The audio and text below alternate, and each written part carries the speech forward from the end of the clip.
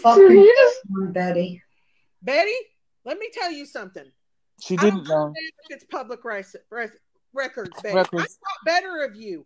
This woman is hurting. This is a mother. You don't make it for clicks and views. This is not for clicks and views. You need to get away from Molly Golightly and freaking Justice for All, because you are getting as bad as they are. You do not do this for clicks and views with this family. You are hurting this family. You need to stop. And I mean stop now.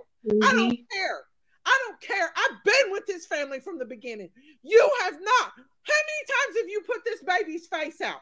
You tell me that. How many times have you put this baby's face out? Daisy, don't come in here with your bullshit. Oh, it's just there's lines that you don't cross. And this is one damn line you don't cross, Betty. You don't hurt people. That shit will come back on you. I want you to watch and see what you did to this mother. This grieving mother of a 5-year-old innocent little boy. I'm so sorry, You shouldn't have done that.